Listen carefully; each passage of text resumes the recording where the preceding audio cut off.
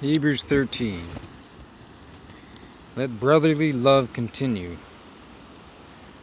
Be not forgetful to entertain strangers, for thereby some have entertained angels unawares. Remember them that are in bonds, as bound with them,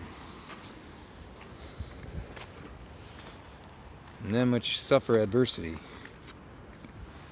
as being yourselves also in the body. Marriage is honorable in all, and the bed undefiled. But whoremongers and adulterers God will judge. Let your conversation be without covetousness, and be content with such things as ye have. For he hath said, I will never leave thee nor forsake thee. So that we may boldly say, the Lord is my helper, and I will not fear what man shall do to me. Remember them which have the rule over you, who have spoken unto you the word of God, whose faith follow, considering the end of their conversation. Jesus Christ, the same yesterday, today, and forever. For the bodies of those beasts whose blood is brought into the sanctuary by the high priest for sin are burned without the camp. Wherefore Jesus also, that he might sanctify the people with his own blood, suffered without the gate. Let us go forth therefore to him without the camp, bearing his reproach. For here have we no continuing city,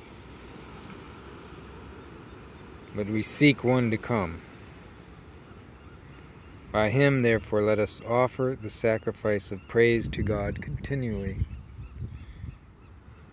That is the fruit of our lips, giving thanks to his name. But to do good and to communicate, forget not, for with such sacrifice God is well pleased. Obey them that have the rule over you, and submit yourselves, for they watch for our souls, as they that must give account, that they may do it with joy and not with grief, for that is unprofitable for you.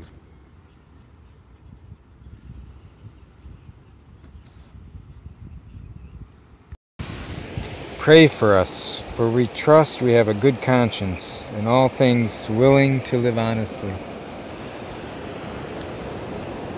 But I beseech you the rather to do this, that I may be restored to you the sooner. Now the God of peace, that brought again from the dead our Lord Jesus, that great shepherd of the sheep, through the blood of the everlasting covenant, make you perfect in every good work, to do his will, working in you that which is well-pleasing in his sight.